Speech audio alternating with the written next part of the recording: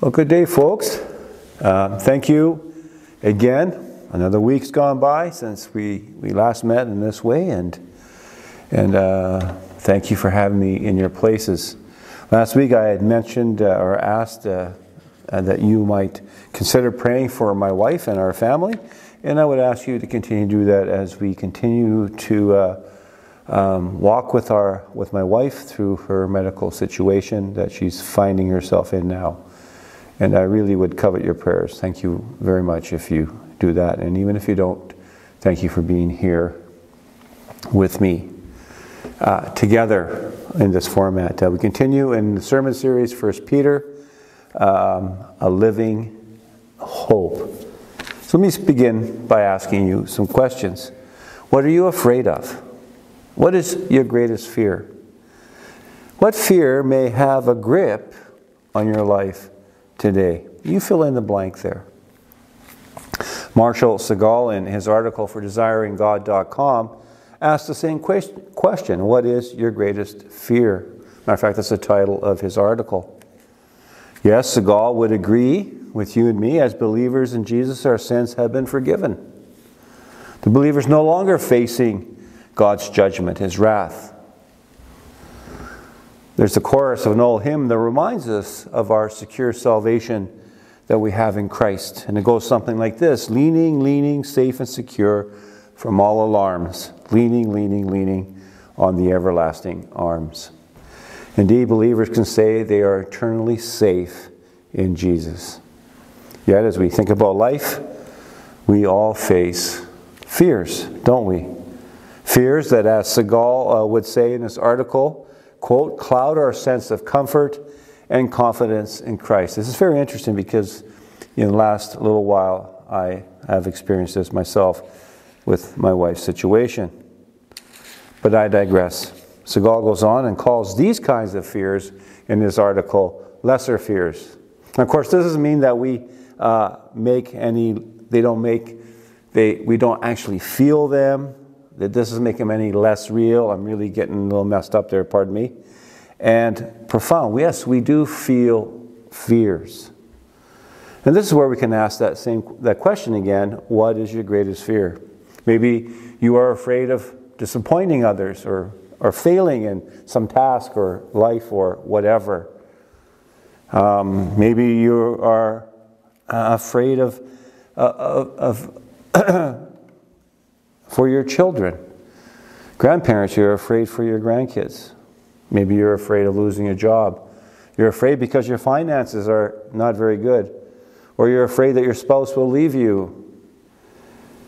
And here's one that is maybe a big one. Are you afraid of death? So I think we can agree with Segal that we have in this world plenty of real reasons to fear. Now, another author by the name of George Sinclair, writing for the Gospel Coalition, said this. And it's interesting because this article is pointing out the Canadian culture, and I thought that I'd like to share some of that with you. Sinclair said this: the average Canadian refers to things as being positive or negative. You see, Sinclair sees this kind of thinking as a prominent feature of the Canadian cultural landscape. So, we can then presume that one thing that Canadians can all agree on is that fear is something negative. Therefore, it's important to distance oneself from fear toward something more positive. And this is Sinclair's bone to pick when it comes to Christians in the Canadian culture. He would say, quote, it is important to realize that positive and negative are not biblical categories. And he would go on to say, quote, you and I need to resist using the categories positive and negative as much as possible. So we have to ask, why? Why, Mr. Sinclair, why should Christians resist using your categories or these categories? We'll let Sinclair answer our question. Quote, shaped by our culture, modern Christians too easily fall into either ignoring the biblical teaching to grow in the fear of God, or when the topic comes up, dismiss the fear of God as something to do away with by the gospel, end quote. If this is true, if Sinclair's thesis is true, then we can conclude that Christians don't want to grow in the fear of God. Well, please turn your Bibles to chapter 1 of Peter, as we're still in chapter 1. We're almost at the end. It's been a while, I know, but we'll get there. And we'll be reading starting at verse 13 through to 21. Verse 13, therefore, preparing your minds for action and being sober-minded, set your hope fully on the grace that will be brought to you at the revelation of Jesus Christ. As obedient children, do not be conformed to the passions of your former ignorance, but as he who called you is holy, you also be holy in all your conduct. Since it is written, you shall be holy, for I am holy. Verse 17, and if you call on him as Father, who judges impartially, according to each one's deeds, conduct yourselves with fear throughout the time of your exile, knowing that you were ransomed from the futile ways inherited from your forefathers, not with perishable things such as silver or gold, but with the precious blood of Christ, like that of a lamb without blemish or spot. He was foreknown before the foundation of the world, but was made manifest in the last times for the sake of you, who through him are believers in God, who raised him from the dead and gave him glory, so that your faith and hope are in God. The Lord bless the reading of his word. Let's pray together. Father, I thank you for your word. I also want to just thank you again, as I have throughout the day, for this day, as you have sustained our family and myself, and even my wife, even though she seems to be weak at this time. We just trust you for her health, and we trust you not only for that, but we also trust you for your word here, that it will change and mold us and shape us to become more and more like Jesus. For your glory, we pray in Jesus' name. Amen. So today, our focus will be primarily verses 17 to 21. However, we should remember that when we study the Bible, that context is king. Context is boss, my friends. So with this in mind, we would be wise to consider what the Apostle Peter said leading up to verse 17. We see that Apostle Peter's audience here, just in a few verses before us, were encouraged to be disciplined in their thinking, as they had been grieved over various trials. That's from verse 6, the various trials. From suffering, because suffering can cloud the mind and lead to all sorts of imaginations and exaggerations. They were to be, as Peter exhorted them, to be sober-minded in their struggles and set their hope fully on the grace that will be brought to them at the revelation of Jesus Christ. Verse 13, that is when Jesus returns.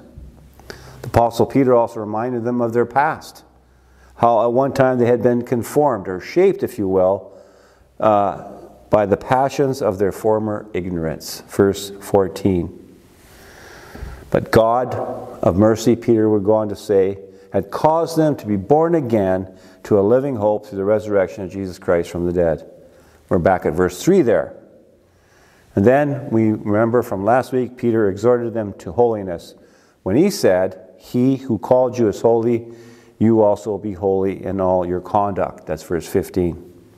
Well, this brings the context to us here up to verse 17. And why don't we read verse 17 together? Verse 17, and if you call on him as Father who judges impartially, according to each one's deeds, conduct yourselves with fear throughout the time of your exile. So I want to ask a question here. What do you think the apostle here meant when he said, if you call on him as Father, here in the first half of verse 17? Well, why don't we go to Jesus' Sermon on the Mount as recorded by Matthew in his Gospel, where Jesus would there teach his disciples about prayer. And we see Jesus would repeat a particular phrase in the 6th chapter twice.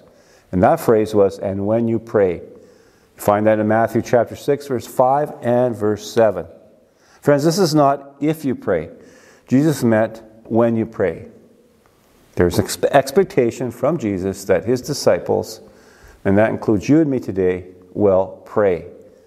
And then he went on to say then to them, pray then like this, Our Father in heaven, hallowed be your name. And I hope you know the rest of that. If you don't, you can find it in Matthew chapter 6, verse 9 to 13, the Lord's Prayer. When you pray, pray the Lord's Prayer. Back to verse 17. the Apostle Peter, in his way, said the same thing as Jesus did back in Matthew chapter 6. So we can reasonably paraphrase the first half of verse 17 like this. And here's the paraphrase. When you pray to the Father who judges impartially according to each one's deeds.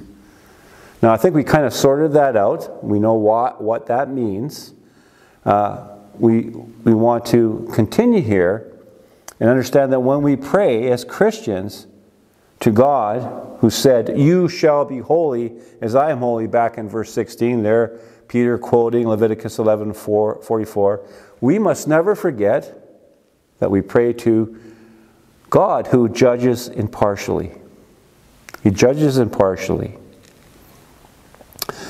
We can go do the Pentateuch, and there we can go to Deuteronomy, which is often referred to as Moses' last will and testament. And there he exhorted the nation of Israel as they were preparing to cross the Jordan into the promised land without Moses. He said this about God. Moses said, "For the Lord your God is the God of gods and the Lord of lords, the great God, mighty and awesome, who shows no partiality and accepts no bribes." Deuteronomy chapter 10, verse 17.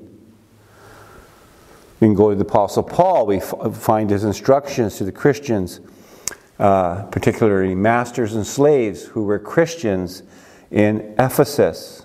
And he said this to the slaves. He said, "Bondservants, obey your earthly masters with fear and trembling, with a sincere heart, as you would Christ." Ephesians chapter 6, 5. And to the masters of those slaves, Paul would say, "Masters, do not say to them, Masters, do the same to them, and stop your threatening, knowing that he who is both their master and yours is in heaven, and there's no partiality with him." Ephesians chapter 6, verse 9. Friends, this is something we need to remember as followers of Christ, that God will judge our conduct as believers in the same way he's talking about here to his audience, the same way as Peter's talking to his audience in the first century, the same way that Moses was talking to the nations of Israel regarding the partiality of Christ, of God, who judges impartially, in the same way that Apostle Paul was giving instructions to the Christians in Ephesus. God will judge our conduct as believers in the same manner. I just want to press pause for a moment, and I think there's an elephant in the room that we have to deal with. And I'll begin that conversation, that brief conversation, by asking you a question. Has anyone ever called you judgmental? You think about our current cultural context in the West, being labeled as judgmental has the possibility of one being quote-unquote canceled. This whole thing about judging others and being judged in the culture and the church has caused, I think, its fair share of confusion in these days. And of course, time and space are not our friends today as we're trying to get through this message in a reasonable amount of time, so we cannot pursue this for as far as we should. So suffice it to say that the love of God and His truth are not separated from His justice. Of course, no one likes to be judged wrongly, and frankly, Christians sometimes do so, judge others wrongly. Yet our text today tells us that God will judge our conduct, and one day He will judge the whole world. So I think it would behoove us that we would take some time to prayerfully study the Word of God on this subject of God's judgment and how we are to judge each other and others. If you and I believe in God, and I hope we do, and I hope you do, if we love God with all our heart, our mind and strength, and our neighbors like ourselves, then we need to speak the truth. We need to speak the truth, even the hard truth. And when we do that, we do it, I hope, with great compassion and gentleness, love, and respect. Moving along, the Apostle Peter here continued in verse 17, the second half of that verse, "Conduct yourselves with fear throughout the time of your exile." Apostle Peter exhorted the believers that during their exile, that is, their sojourning through life that is, everyday life, that they were to conduct their lives in the midst of their trials with fear. With fear, it says right here. We go back to Sinclair's thesis that Christians either ignore the scriptural teaching, quote, to grow in the fear of God, or Christians, quote, dismiss the fear of God because somehow the gospel of Jesus Christ does as well. This is not what the apostle here insisted in the text or in his letter to the audience that he was writing to in the first century. And possibly Peter was casting his mind and thoughts back to the words of Jesus. We go to Matthew chapter 16, and there Jesus reminded his disciples that he would suffer many things at the hands of the chief priests and elders. Pardon me, I had a little brain melt there, in Jerusalem. And Jesus would go on to say to his disciples, if anyone would come after me, let him deny himself and take up his cross and follow me. For whoever would save his life would lose it, but whoever loses his life for my sake will find it. And then Jesus continued on to say, for what will it profit a man if he gains the whole world and forfeits his soul? Or what shall a man give in return for his soul? For the Son of Man is going to come with his angels in the glory of his Father, and then he will repay each person according to what he's done. This is found in Matthew chapter 16, verse 24 through 27. And here's the point, my friends. As one commentator put it, God's, quote, love is a holy love. His justice is a holy justice. In this way, the Apostle Peter then could say, conduct yourselves with fear throughout the time of your exile, for God will judge impartially according to one's deed. As you ponder that, let's talk about this word that's translated here in the ESV as fear. Again, time is not our friend, but something really does need to be said about fear. Pardon me. So applying what I like to call the KISS principle, or it's not my own idea, keep it simple, sweetie. The Bible mentions two specific types of fear. One is a beneficial fear, if you will. The second one is a disadvantage, and it is to be overcome. We can put it this way. First, the Bible speaks of the fear of the Lord. This is a beneficial or valuable fear to have, to possess, to pursue. This has to do less with being afraid of something or someone. The fear of the Lord is a reverence, a awe of God, a reverence and acknowledgement of God's mighty power and His awesome glory. And importantly, really important, the fear of the Lord is kept in balance with a proper respect of God's attributes of holiness, His wrath, and His anger. The fear of the Lord, which is beneficial, acknowledges all that God is as a believer grows, as you and I grow in our understanding of God and His attributes. And a proper, balanced, and biblical informed fear of the Lord will be a blessing to a believer, will be a benefit to a believer. For example, the psalmist said, the fear of the Lord is the beginning of wisdom, and all those who practice it have a good understanding. Psalm 111, verse 10.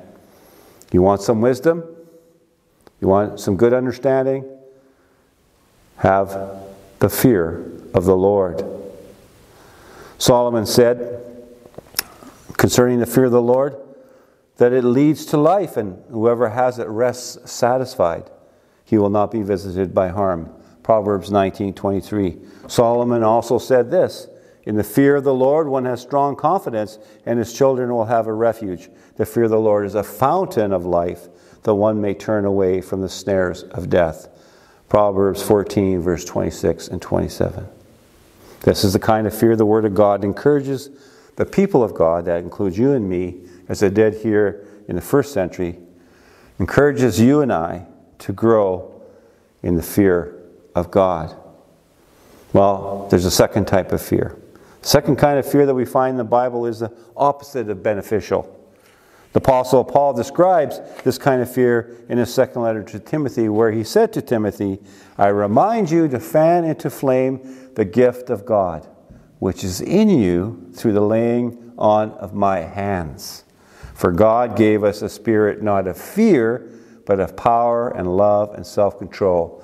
2 Timothy chapter 1, verse 6 and 7. Second kind of fear that Paul describes for us as a spirit of fearfulness. Now, this is not a demonic spirit or some spiritual thing. It is something that happens within us.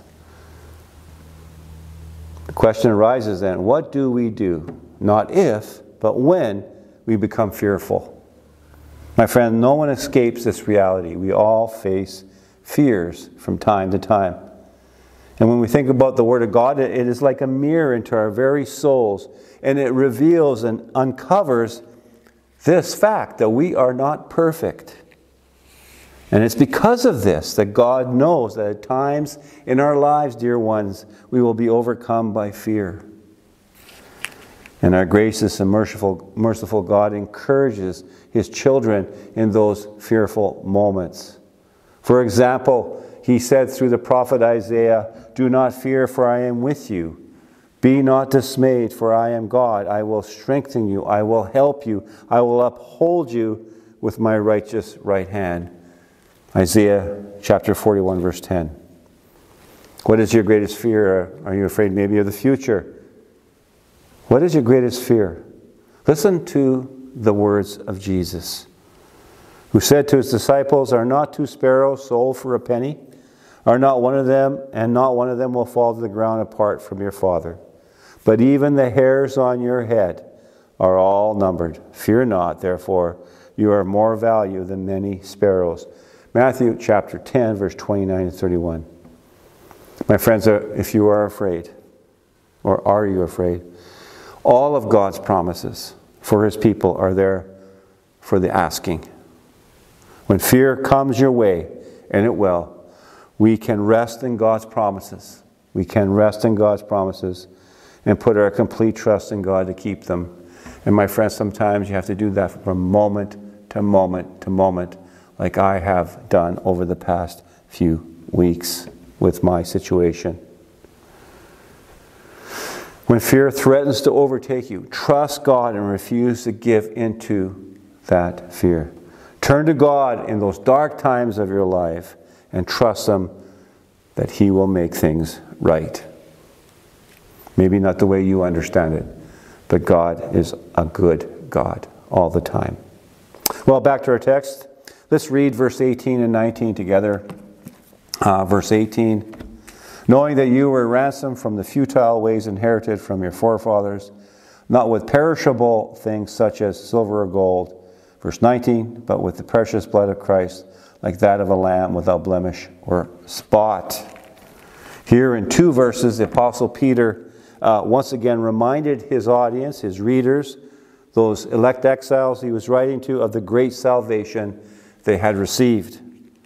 Their fear of God is not misplaced, as Peter reminded them that God in His mercy had ransomed them from the futile ways inherited from your forefathers.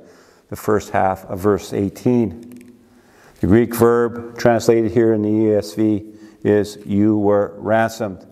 And the sense here is to be or become redeemed by the payment demanded for one's return. In other words, set free. Now, I hope you remember this. We already heard this from Peter in the beginning of his letter in another way. Peter said in verse 3 and 4, Blessed be the God and Father of our Lord Jesus Christ. According to His great mercy, He has caused us to be born again to a living hope through the resurrection of Jesus Christ from the dead, to an inheritance that is imperishable, undefiled, and unfading, kept in heaven for you. What an amazing living hope that believers have received. And the payment is what? What is the payment for a believer's redemption? Well, Peter goes on and explains in verse 18 and 19, it was not with perishable things like silver or gold or works or anything, but with the precious blood of Christ, like that of a lamb without blemish. Do you remember what John the Baptist said when he first saw Jesus coming to him? He said, "Behold, the Lamb of God who takes away the sin of the world," John 1:29. It's not the first time he saw Jesus, but as the Messiah. The Apostle Paul said of this great salvation that Peter is describing for us here, "For all have sinned and fall short of the glory of God and are justified by His grace as a gift through the redemption that is in Christ Jesus, whom God put forward as a propitiation by His blood to be received by faith." That's in Paul's letter to the Romans, chapter 3, verse 23 to 25. Truly, my friends, Peter's audience had received a costly and great salvation. And you and I would do well to remember that what God had promised His elect exiles in the early church, He has promised to you and me today. A costly and great salvation. And we can say then, along with our ancient brothers and sisters, by faith that believers have the friendship of God as they live their lives in each and every circumstances, the good, the bad, and the ugly. You know why? Because of the precious blood of Christ. You know, as we think about our times today in the 21st century, in the West, we live in interesting and challenging times as followers of Christ, as Christians. We see the Western world is now fully immersed, neck deep in secular ideology, and at the same time, which is kind of like a paradox, encourages and accepts a diverse mixture of spirituality and religion.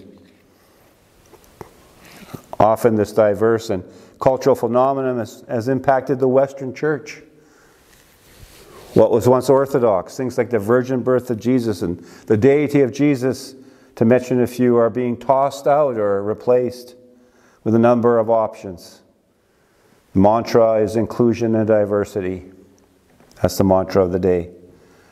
Then we have the Apostle Peter. Then we have the Bible, But then we have Apostle Peter today, who said of Jesus in verse 20 and 21, let's read that together. "He was foreknown before the foundation of the world, but was made manifest in the last times for the sake of you, who through Him are believers in God, who raised Him from the dead and gave Him glory, so that your faith and hope are in God." It doesn't sound very diverse there, does it? Sounds quite exclusive, matter of fact. Friends, Jesus Christ is none other, according to the Word of God, according to His own witness, according to His life and death and His resurrection and ascension into heaven, none other than God the Son, the second person of the Trinity. And this Jesus of the Bible that Peter pointed to was sent at the right time, to the right place, in real history, to a real people, or as Peter put it here so well in verse 20, was made manifest. In other words, another way of putting it, was revealed in the last time for the sake of you and me.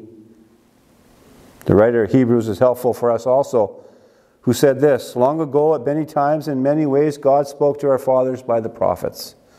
But in these last days, He has spoken to us by His Son, whom He appointed the heir of all things."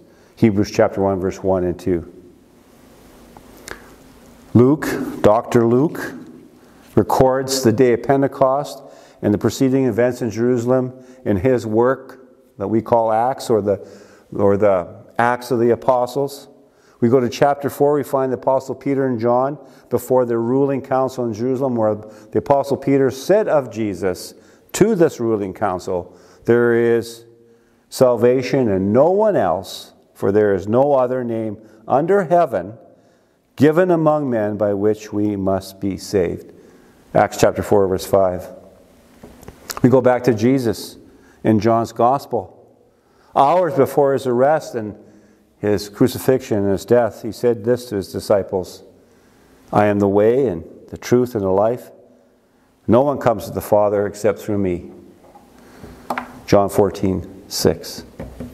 This is where Peter's audience had placed their faith and hope in Christ. May we do likewise. Let us pray. Dear Father, thank you. Thank you for this great and wonderful salvation that you have given to us. Your mercy is amazing. Your grace is amazing. And we thank you for it. In Jesus' name, amen. Well, thanks, folks. God bless you. I pray God blesses you and keeps you and makes his face shine upon you. Shalom.